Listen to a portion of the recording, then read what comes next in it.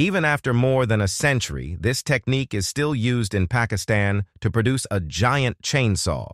After placing the chainsaw mold into a pit and packing soil around it to secure it, the workers begin forming a sand mold for the other side of the saw.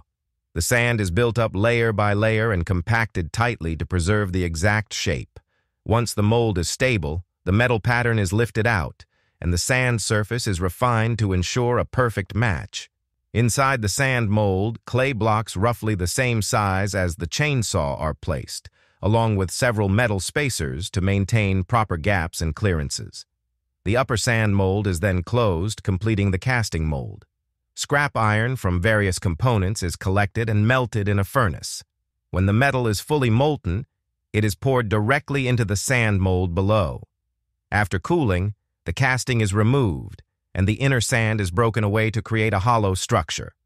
The frame is then taken to a lathe to remachine its surfaces, and the support table is also turned flat. The worker grinds the entire frame, drills the required holes, and installs a piston push rod to align the blade. Additional components are assembled until the frame is complete.